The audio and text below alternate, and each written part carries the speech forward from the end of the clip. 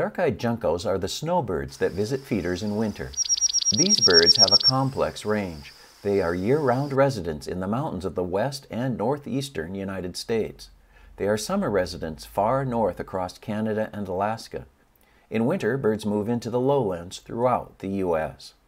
For breeding, they live in damp conifer forests. In winter, they choose brushy fields, orchards, hedgerows, backyards. They feed on the ground in nervous flocks, twitching their tails and exposing their white outer tail feathers. These are small birds, about the size of house finches. They have round bodies, large heads on short necks, and medium-length square-ended tails. The bill is conical, but small, short, and bright pink.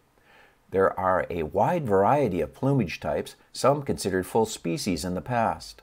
All types have flashing white outer tail feathers, little pink seed-eating bills, and dark eyes.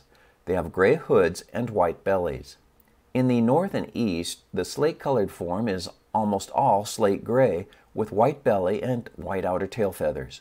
Males are darker, females paler, sometimes with a brown back.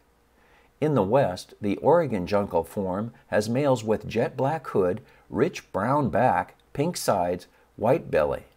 Females have pale gray hoods. Pink-sided Juncos are similar to Oregon Juncos, but both genders have pale gray hoods and more extensive pink sides. In the southern Rockies, the gray-headed forms are pale gray throughout with reddish backs. Dark-eyed Juncos like to feed on the ground under your feeder. They eat millet and mixed, smaller seeds from the platform feeders.